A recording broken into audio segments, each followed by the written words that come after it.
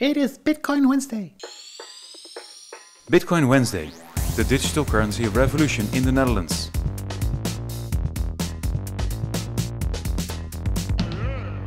Register using the link on bitcoinwednesday.com.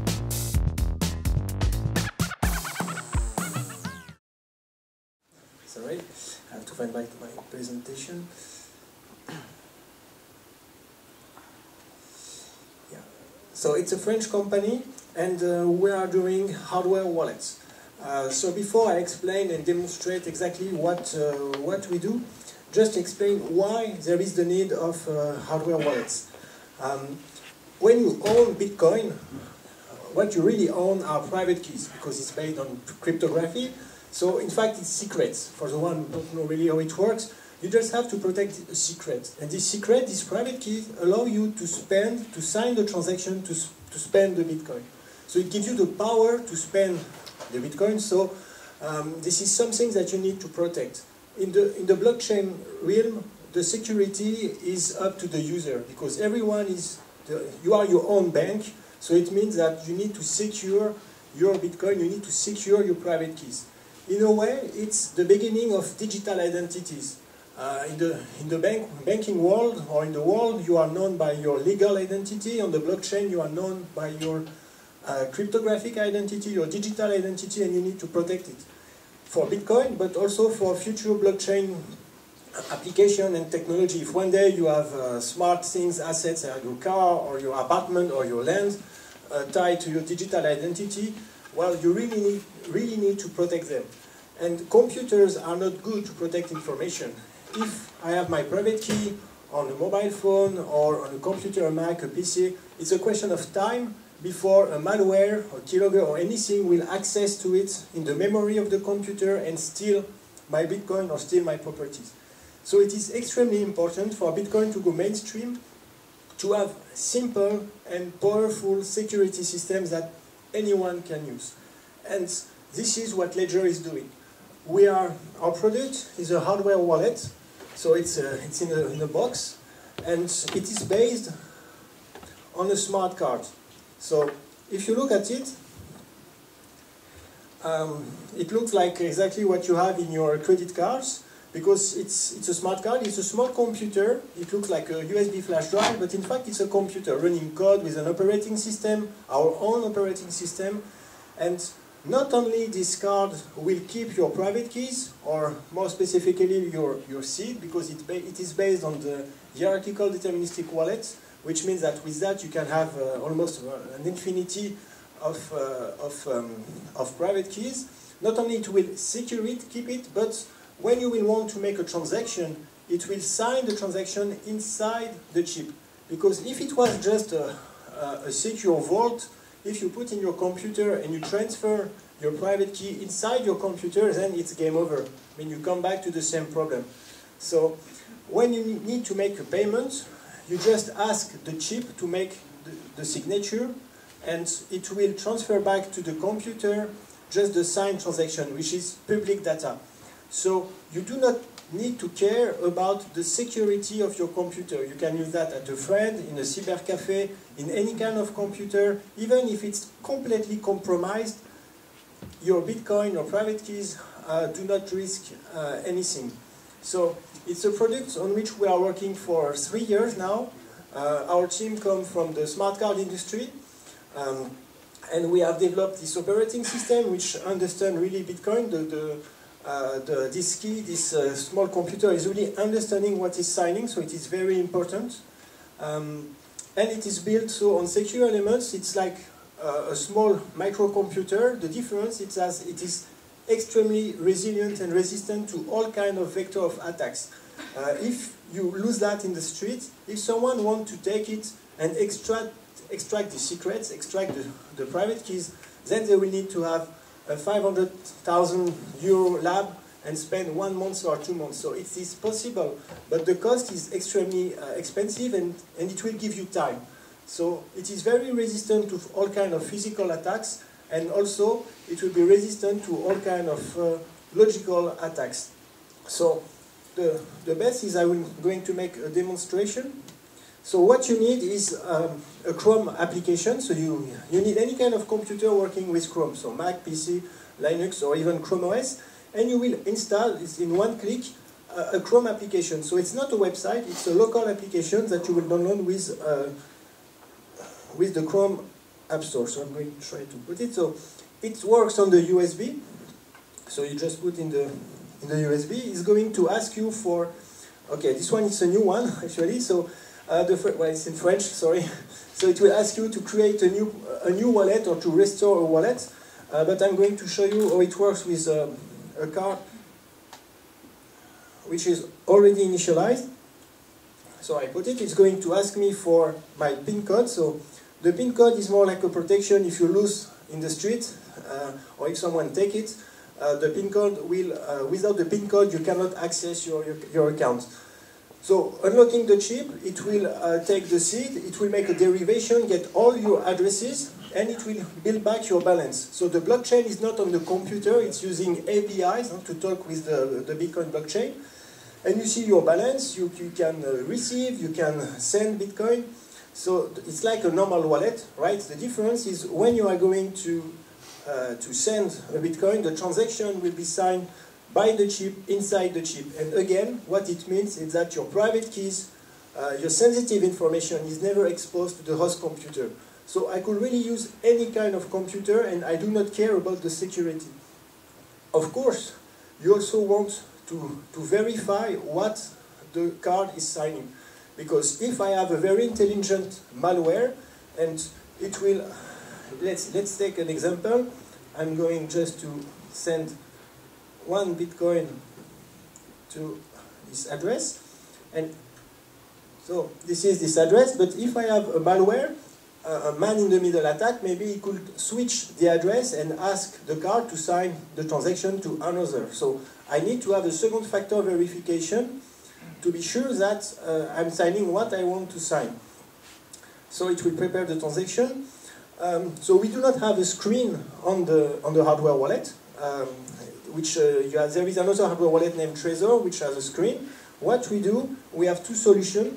First is just using an external security card. So it's like a card that you could find, give you in a bank. It's just like a matrix, and it will sample 4 elements of the address and ask you the question, the correspondence code. So you are going to enter. You need to do that each time you want to make a payment. And of course you need to enter the correct information to get the payment. Or if you, with this card, you are going to pair on a smartphone, it will push you and you will see on the screen of your smartphone what you want to sign. It will ask you, do you want to sign this transaction to send 1 Bitcoin to X or Y? And if you say yes, then it's going to send the transaction. So you have the second factor verification. And then you can verify what you are signing, what you are sending. So even intelligent malware cannot just get hold of your Bitcoin. So this was our business model. We are in fact selling the hardware wallets. The price is €35, including tax. And we sell with our website, our e-commerce. And we also have affiliate program. We also have resellers in many countries, in the USA, in Canada, maybe here. Right now we ship in the 60 countries. If we look our roadmap, I'm going fast because only 6 minutes. If we look our roadmap, the next iteration will be based on NFC, because right now it works only on computers having USB port, right? But with that, you will be able also to use your Android or iOS device. So you will be able to use that also in mobility. And we are going to demonstrate, in fact, the next iteration of that at the Mobile World Congress in Barcelona in 1 month. It will be NFC, Bluetooth, it will have a screen, it will have a keyboard, and it will be a full-fledged hardware wallet with all possible connections. And we think that it will be commercially available in September. So we have offices in Paris. We are a team of 15, mostly engineers coming from the smart card industry, the cryptography and Bitcoin. And we have also opened an office in San Francisco, and I have some wallets with me. So if you want to buy, it's a good opportunity because I'm selling that at discounted price, 25 and 35 euro for the version with 2 cards. And yes, what happens if you lose it? Let's say that you lose that in the street. Have you lost all your bitcoins? No. Because at initialization you are going to make a backup of your seed. It's 24 words, and from these 24 words, which is in fact 256 bits of entropy, of randomness, by mathematical equation, it's based on BIP39 and BIP32, you will be able in fact to all the time retrieve access to all your addresses. That's why that you never need to make another kind of backup. Once you have backed up your seed, you can restore your Bitcoin in Trezor, another hardware wallet, in Electrum, Multibit, Mycelium. You do not have to stay with Ledger wallet. It's completely decentralized. We never see your seed. We never see your Bitcoin. So even if we go down and the Ledger doesn't exist, you will still have access to your Bitcoin. Thank you.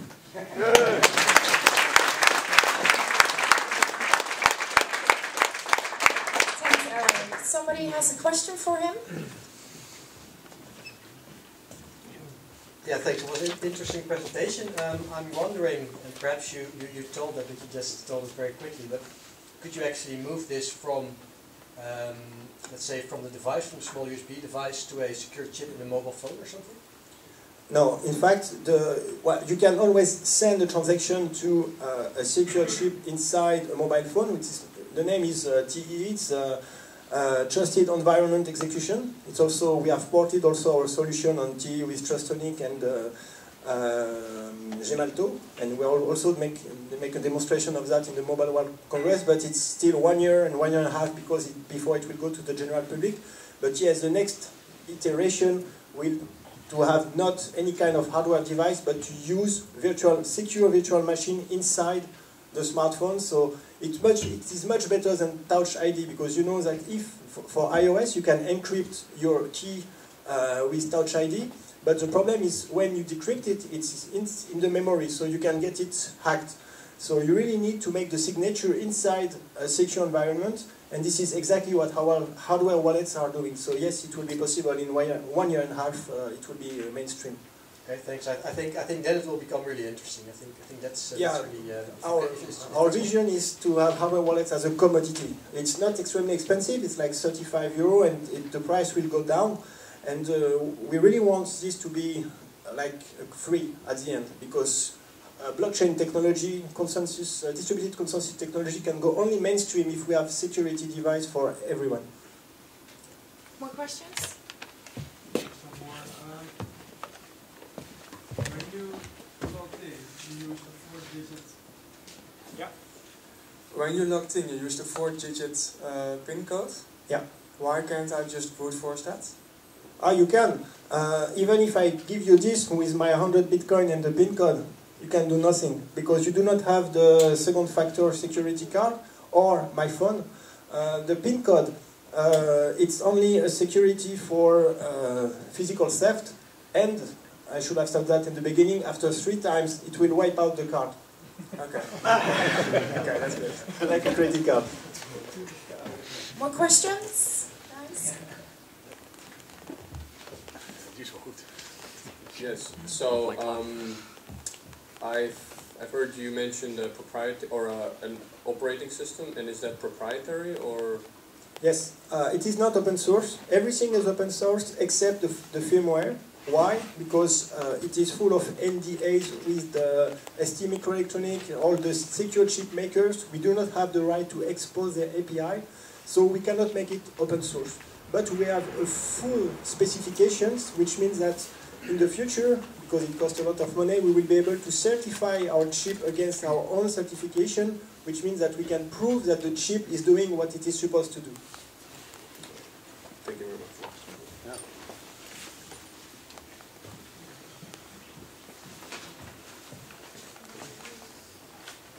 Thank you for the presentation. I think it's a really interesting product you have. I was wondering, Have you had any funding for this, or how did you set up the business?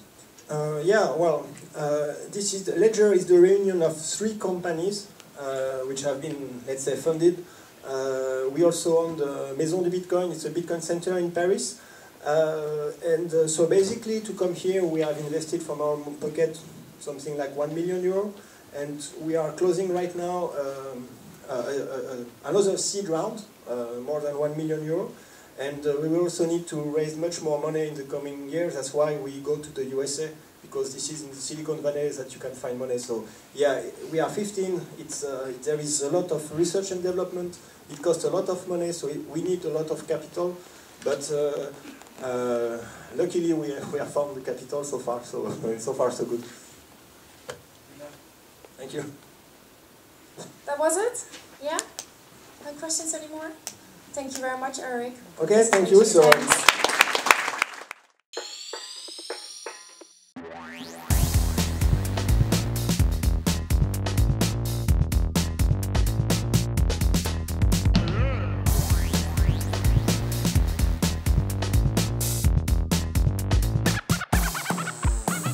Bitcoin Wednesday.